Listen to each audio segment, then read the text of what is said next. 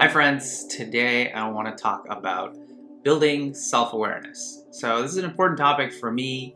It's something that I've been sort of intentionally working towards working on for years now. And it's also something that I've gotten feedback on around my writing and that folks have noticed. I'm able to sort of observe what's happening with me, and that channels through my work. And so I've gotten a bunch of questions around, how do you foster self-awareness? So I want to talk about that today. There's two main things that I'd love for you to keep in mind with self-awareness. So there's perception, basically being able to see things and notice things. And then there's reflection, which is kind of more about taking the things that you perceive and noticing patterns within them and being able to learn and grow. And you kind of have to do both of these in order for there to be, effectiveness in this practice of self-awareness that you're building. So let's talk about both. Some of the common techniques that people use in order to adopt, and sort of improve their ability to look within. I'll talk about those and how they play into them. So the first one I'll talk about is just, the more common things that we hear about are things around mindfulness, meditation, journaling, and I'll talk about those three. So let's start with mindfulness. So mindfulness, it's obviously a complex concept, but it really doesn't have to be. Most of these concepts like self-awareness and meditation, we can really take them with a very light heart. It doesn't have to be such a sort of serious, you sit down and become self-aware and you're meditating and all these types of things, right? We can really sort of find moments of joy and really seek to bring them into our lives in a more natural way. So, I've been meditating for a while, for years now. I used to do kind of hour-long sessions, and now I do shorter sessions. And what I find is that the most valuable forms of these practices happen throughout the day, rather than having them be this fixed thing that we do at one point. So mindfulness is the practice of just sort of being mindful of every little, thing that you're doing. Now, you don't do this constantly. That would be really overwhelming, but every so often. So, you're going for a walk, and rather than just sort of going on the walk and listening to a podcast or, taking a phone call, which you can definitely do, try something I enjoy doing, is just not listening to anything at all. Just going for a walk. And when I do that, I sort of stop and notice things. And I'll allow myself to engage in that. Even if, do I look weird? I'm just sort of standing and staring at something. And, the other day I noticed there was a bird eating a worm. And it was kind of like past noon, and so I was just kind of watching it. I watched every bit about it, look at the color of its wings and kind of the way it's sitting and the way it's sort of protecting its worm and sort of eating it while sitting on a branch. It seems like a challenging thing. And I also noticed it was like late. So, the poor worm thought, only early birds get the worm, but hey, it got it anyway. So there's, I think, so what's the point of doing that? What's the point of stopping and looking at that? Well, first of all, there's sort of a connection that we have with present reality. It really gives meaning to even little things. And there's a whole realm of sort of value personally in terms of your enjoyment of life that can come from those moments. But also, they serve as practice. So when you stop and look and sort of immerse yourself, tasting the food that you're eating, sensing how the drink is kind of coming in and smelling sort of what's around you, listening to those sounds, you're practicing circumventing the thought loops, which are always running. And it's important to really work at that because it's not easy, right? We are really designed to be just thinking all the time. Well, I shouldn't say we're designed, but the world today is designed kind of to just keep us thinking and scrolling and thinking and thinking and thinking, consuming information. And so when you tell someone, just stop doing that, it's like, no, it's not easy. You can't just stop. so that is one form of practice that I try and do every day, is just stop and notice one thing at least in that day. And, you know, by doing so, you sort of turn it into a habit, and you start to be able to notice other things. So, you know, when you meditate, for example, you're also building practice. So, you know, a lot of people think, you know, when they start meditating, that the point is to silence your thoughts.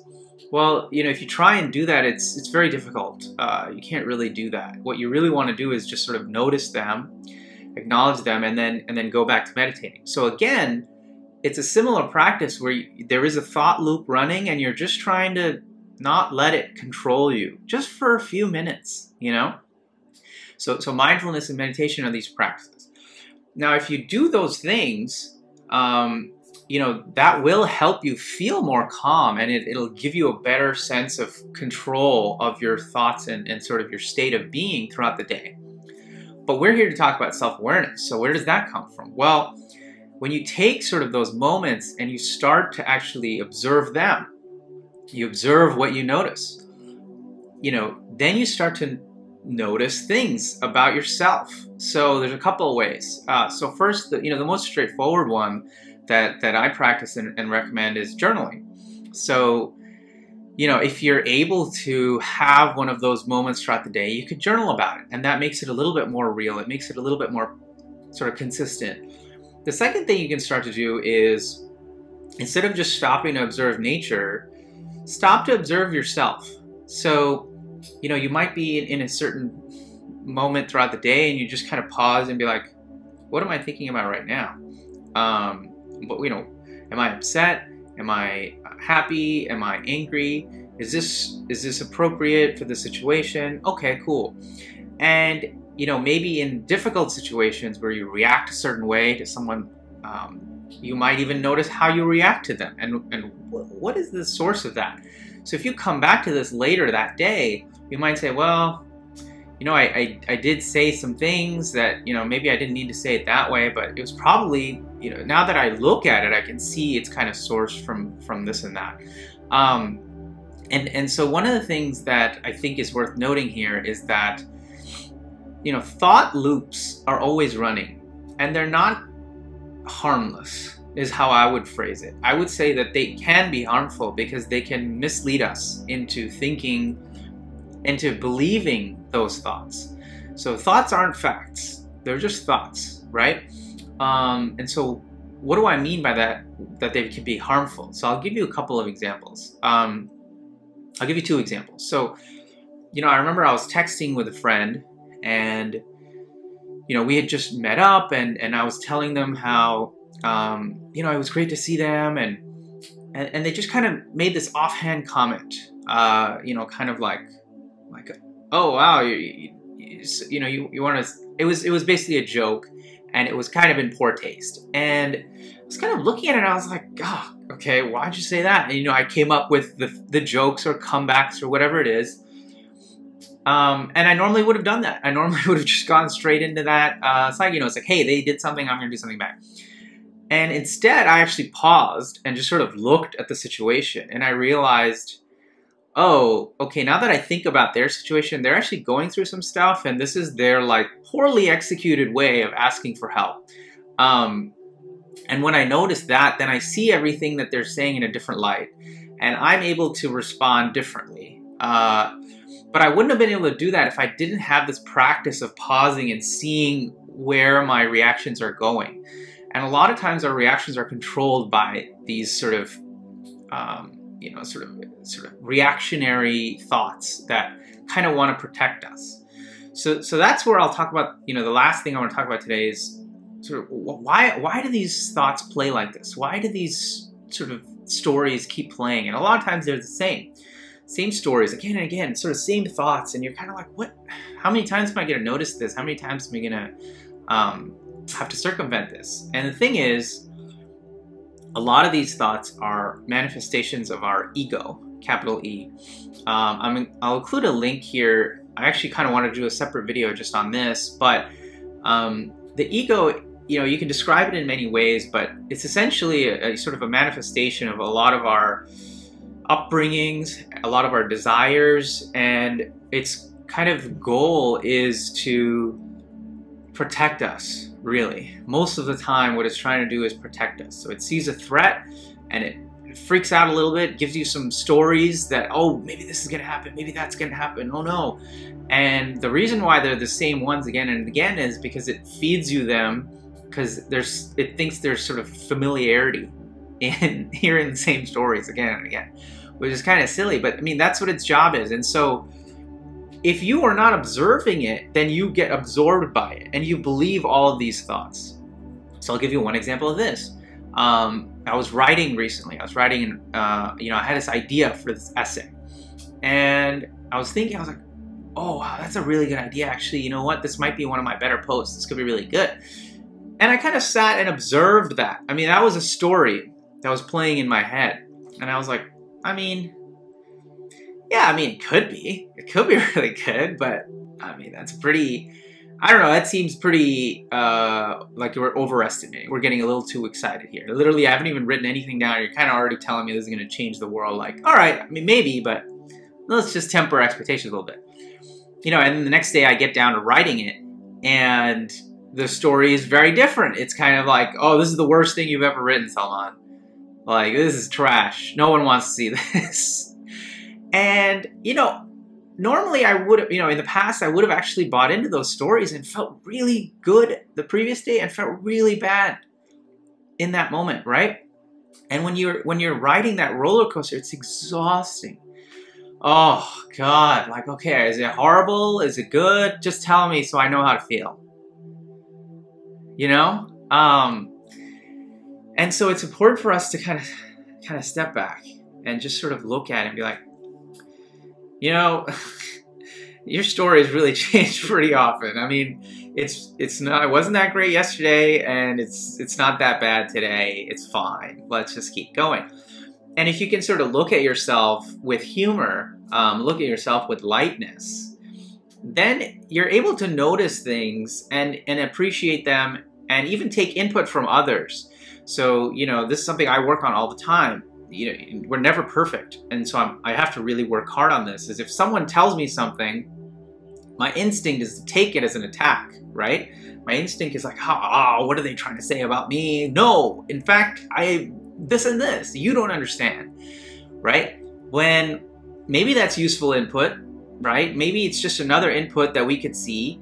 And if you have your own observations, if you have your own journals and your own, maybe post after you meditate, you take some notes about your thoughts, or whatever it is that you do every day to journal. When someone says something now, then you're kind of like, that is kind of consistent with what I've seen. And if you literally feel light, then you can take it and be like, yeah, I mean, yeah, sometimes my stories are like that. You're right. Yeah. I should be cognizant of that. Because, it's not you. Those thoughts, your thoughts aren't you, right? They're just thoughts. They're just attempts at your brain to try and feed you the thing that it thinks is best for you right now. It's not necessarily always right, because a lot of it is trained around, the past, when we were literally trying to survive. Survival instinct. If there's threats everywhere, I could die at any minute, I could be eaten. We're not in that world anymore. So, Elizabeth Gilbert says this about her inner critic. She says, I appreciate you, but your services aren't needed right now. I appreciate it. I know you're trying to help. I know. It's okay. You're not needed right now. And so all of these kind of work together, where you kind of want to develop a place where you're seeing, every day you're seeing something. You're seeing something about the outside world, which helps you practice, seeing something about yourself. You're taking practices, meditation or walks or whatever it is that you do to kind of help you see better, see with more clarity. And then you're kind of doing other exercises of reflection. You're journaling, you're, talking to others. For me, writing is a really, really big part of this. So I take some of the lessons that I've learned through all the journaling and all of that, and then I write about them. And so then people are kind of asking me like, well, how did you see that about yourself? Well, it took a lot of time. I just, after a while, it just kept showing up and showing up and showing up in the journals, or showing up in my daily observations. And I was kind of like, okay, I think there's a pattern here. And so it becomes a lot easier to write about, because you're kind of writing about your own truth, but you're finally able to see it. And that's a beautiful thing, because then you can write about your own experiences. And that helps you learn about yourself. So you can make the practice of sharing, what you observe about yourself, another force, a tool for reinforcement of your self-awareness, which is something I really cherish. I really, really love that I can share sort of what I'm going through, and then others see that, and it helps them, but it also helps me. So, you want to build all these different practices so that slowly, bit by bit, you can sort of start to get to a point where you see more clearly, and you notice the patterns, and you're less captured, right? Captured is an important word here. In meditation, when they say, if you are captured by your thoughts, it's okay. It's okay, just start again, right? And that's the same thing you want to do every single day. Every day we're going to be captured. You could do this for years, your whole lifetime. You're never going to, at least in my view, I'm never going to reach a point where, okay, I've figured it out. I know me now, because I'm changing all the time. So it's important to have that practice every day, and I make mistakes, and I learn from them, and I observe those. But can you make it fun? Can you make it light? Can you tell a story about yourself, like I did just now with the writing, where you kind of laugh at it, right? It's kind of silly, and when you can laugh at it, then you can look at it, you can separate yourself from it, and it doesn't harm you to admit it. It doesn't harm you to acknowledge it, because that's the first step, right? Is acknowledging, okay, this is happening. Yeah. So I hope this was helpful. I appreciate Florian, who sent me this question. And if there's other questions that you have like this, I'd love to keep exploring in this way. Thanks for watching, and hope you have a good rest of your day. Bye.